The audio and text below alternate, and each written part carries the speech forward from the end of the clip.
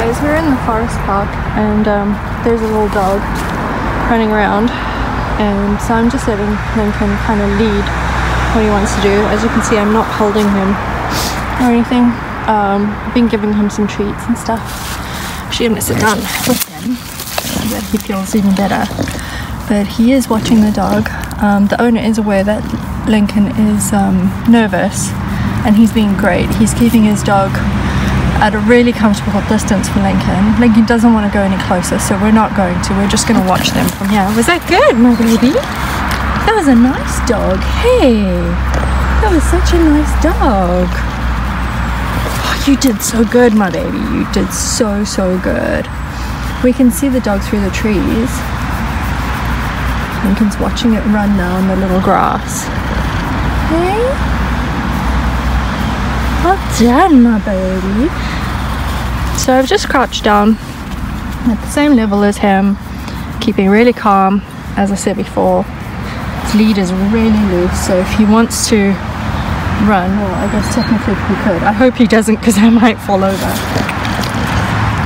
But I think this is really good.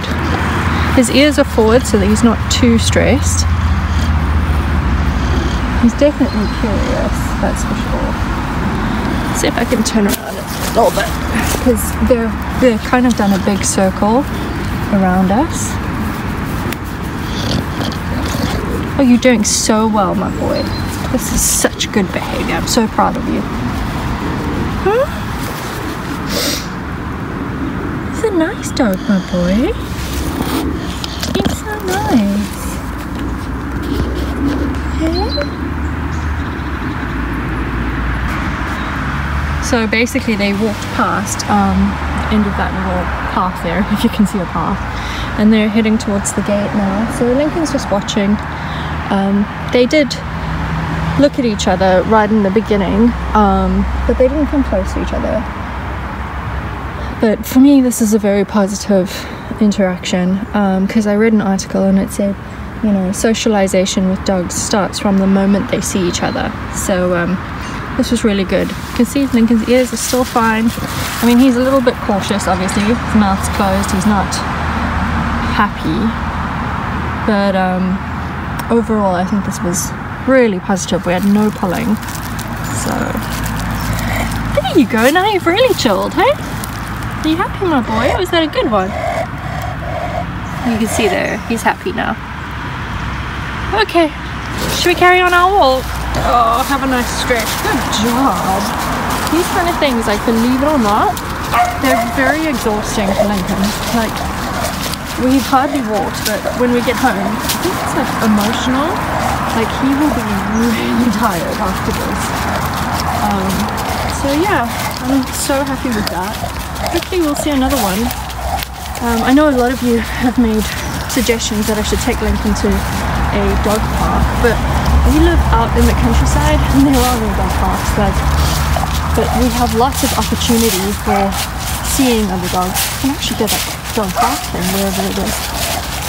Lots of opportunities for seeing dogs, and mostly he does see them at a distance, but I think what I'll do is I'll keep doing it as I did today until I can find someone that we can actually trust and work with, where I'll just let Lincoln lead and let me know how close he wants to go. Yeah, and just keep building up these positive experiences where nothing bad happens to him. So yeah, I'm still feeling a little bit sick. You can probably hear I'm like out of breath, and I've literally been walking for like 5 minutes. It's so bad, but Lincoln was desperate to get out the house, so I thought what I would do is come to this little park because it's really close by and just do some training with him. So I got my little treat bag in my pocket and I was just going to go through some commands and stuff with him. He's looking for the apples, you guys. No apples, Piggy. Come on, no apples. Let's go. Come on. Oh, he's so good at being stubborn, you guys. Come on, my baby. There's no apples. Oh, I don't see any anyway. Alright, we'll go looking for apples. Hope you guys have a great day. Thanks so much for watching. Bye.